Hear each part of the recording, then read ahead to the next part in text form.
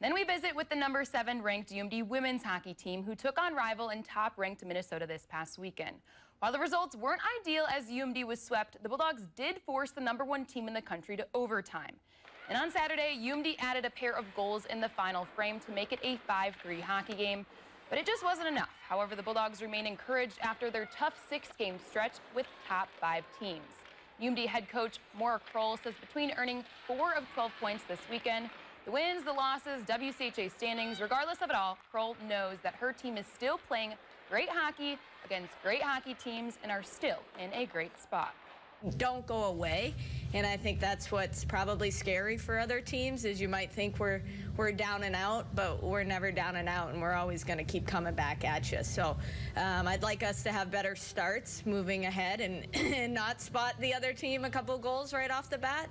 And I think that'll help us get over the hump. It doesn't matter who we're playing. I mean, we just look back and St. Cloud just beat Minnesota, so every game matters. We're going to play every team as if it's the best team in the country. And we're going to focus less on our opponent and more about ourselves. And as long as we do that, we should be getting the job done.